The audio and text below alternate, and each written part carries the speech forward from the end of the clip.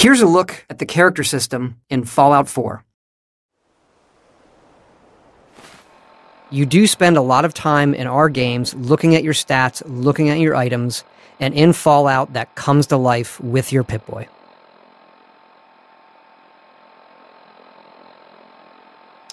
Here are your 7 specials, and these really define who you are. You also have perks, which are skills and abilities you choose when you level up. And here's what it looks like when you make that choice. This is the perk chart where you can see all the perks you can select and the ones you have.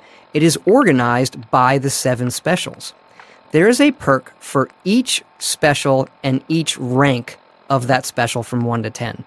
And if you have the value, you can choose it. So if you were to come out of the vault with a 10 charisma, you can pick this intimidation perk that lets you manipulate and control other people. There are 70 base perks with multiple ranks that do new things, yielding 275 that you can choose from. And it gives you a ton of choice and many different ways to develop your character over the course of the game. It's all up to you.